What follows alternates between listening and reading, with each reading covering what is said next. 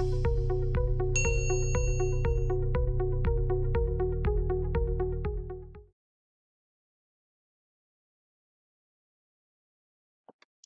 guys, welcome back to another video by Simplilearn. In this session, we're going to learn all about unions in C.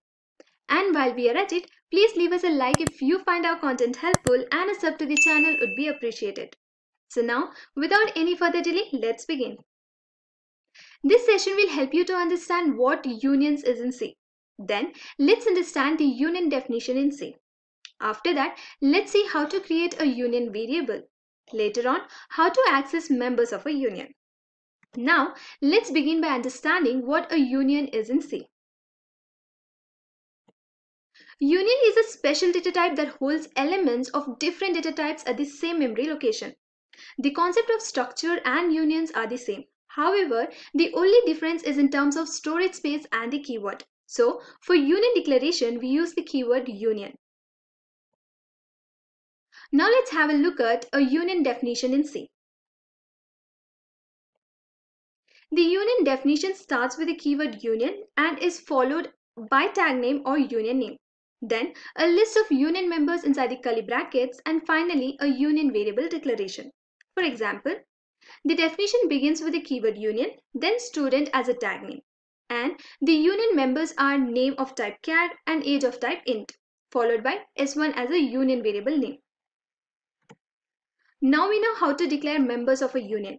Yet, the memory is not allocated to these union members. Moving ahead, let's look at the creation of a union variable.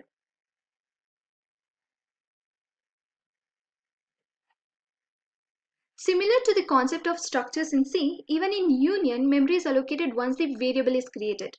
And the union variables are created to access and assign the values of a union members in C. The syntax to declare union variable is as given below. It starts with the keyword union, followed by tag name, then a list of union variables. For example, the keyword union, then tag name student, followed by the variable s1. Now, let's consider the below given example and understand how the structures in C is different from the unions. As I discussed before, the only difference between structure and union is in terms of memory space. In structures, the memory is allocated separately for every single structure member. In a union, memory is allocated at the same location for all the members of a union.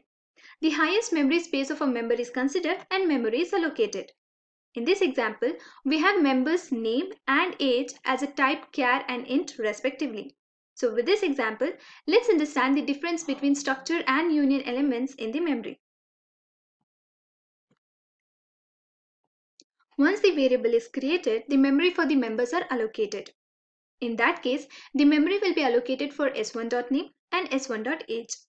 As we know, the size of a char is 1 byte. So, according to the size of a name, 4 bytes of memory space will be allocated and 2 bytes for age. So, the total memory allocated is 14 bytes. In the case of union, the memory for the elements name and age will be allocated at the same location. So, in this example, the highest memory space of an element is considered. That is, the size of an element name is 12 bytes. Now let's look at how to access the members of a union. We use the period operator to assign values and access the union members. The syntax that we follow to access the union members are union variable dot union member. Through an example, let's see how to assign values. So, we have s1 as a variable name followed by a dot operator. Then, age is a union member, and with the help of the assignment operator, we assign a value. And to access the member, we have an example s1.age. Now, let's execute a simple program. From this program, we are going to find the difference between structure and union in terms of size. We have same list of members in both structure and union. So, we're going to find the size it's occupying in the memory. Now let's run it.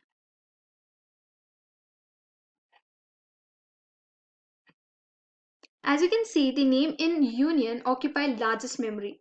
So, the total size of union student is 12 and structure occupies the size 20.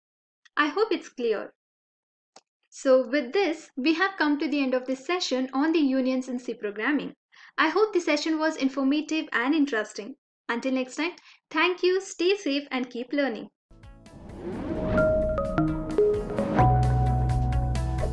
Hi there, if you like this video, subscribe to the Simplilearn YouTube channel and click here to watch similar videos. To nerd up and get certified, click here.